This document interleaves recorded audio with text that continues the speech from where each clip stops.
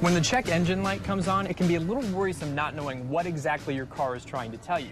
Well, the makers of the Fixd sensors say that if you can open up an app in your phone, you can easily find out why that indicator light is on. Fixd is a sensor that plugs into the OBD2 port found in any gas-powered car made after 1996. It connects with a free app you download to your phone and promises to update you with easy-to-understand information about your car. But does it work?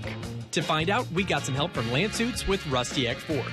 Lance and his team service cars all throughout the day and work frequently with their own version of this same diagnostic tool. And we're having him take a look at Fixd. So to start, we have Lance create a free login with the Fixd app. He then disconnects a component of the engine so our check engine light will come on. He attaches Fixd and follows the app instructions. Engine is on.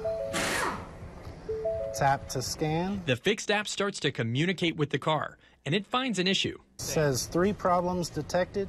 So it has code for ignition coil. So the app has an answer for our check engine light, but how accurate are its results? Is what it found the same as what Lance initially changed under the hood?